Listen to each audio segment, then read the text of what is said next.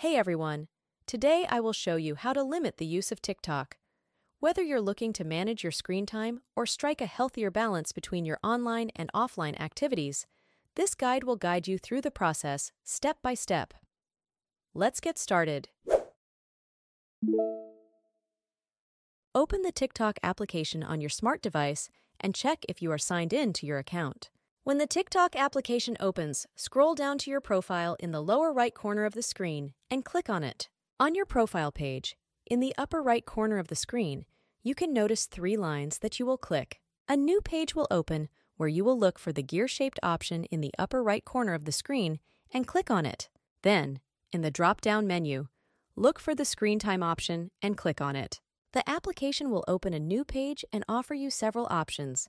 We need the option Daily Screen Time, which you will click. On the next page, click Set Daily Screen Time. This is where the magic happens. You will be offered 2 options. Set the same limit every day is an option that allows you to choose the time you want to set every day. And the Set a Custom Limit per Day option, which allows you to individually select the days of the week and set the time you want to be on that day.